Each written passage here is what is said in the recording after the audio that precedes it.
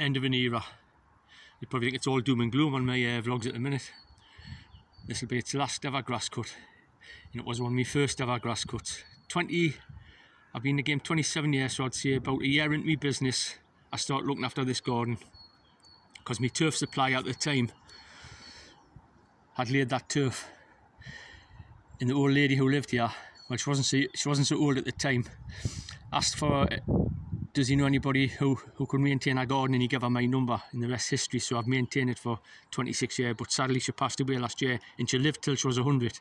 So she was still in the house when she was 100, and we come up and celebrated her 100th birthday, seen the card off the Queen and everything, and then she sadly passed away last year. So the house is sold subject to contract. So end of an era. It's the last cut it'll ever be getting.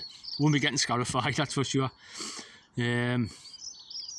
Sad times, aye. Well, happy times really, because all good memories with her. She treated us like a son, because she lost her son early in life as well, sadly, and her husband. So she was a lovely old woman, honestly. We're just like proper friends.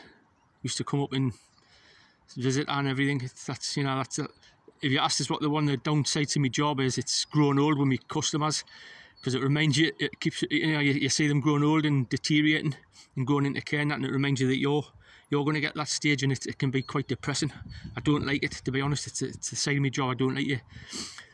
It's hard to draw a line between business and friendship, if you know what I mean. You can't just be like ignorant and just act like somebody doing the work for them.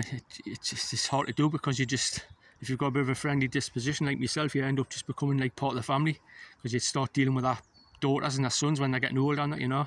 Same with the one up the road here. She's got plenty of family, but I'm like part of the family, because they trust us to look after our garden and keep an eye on and stuff like that. Right, we'll get a cut. Won't be getting scarified like I say, and then we'll go up the road and do that one, and then down the road and do another one. So if you're watching down Mary, we're still looking after your garden to the last very minute. To the last minute. Sorry to sound doom and gloom, but aye, one of my first ever customers. All them years, eh? Wow, how time flies. Bye for now.